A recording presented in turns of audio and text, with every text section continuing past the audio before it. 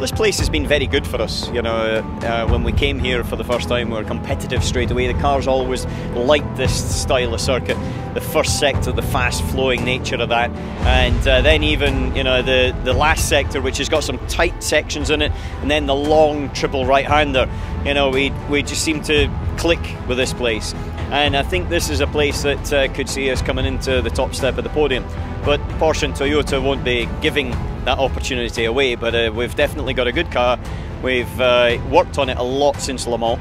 The biggest thing, though, reality, has been the reliability, where we were in a very good position with both cars to win the race in Mexico 2 weeks ago, but unfortunately through reliability issues, which, to be honest, in my Audi career of 16 years has never been a big talking point, but it has been in the last couple of races, unfortunately.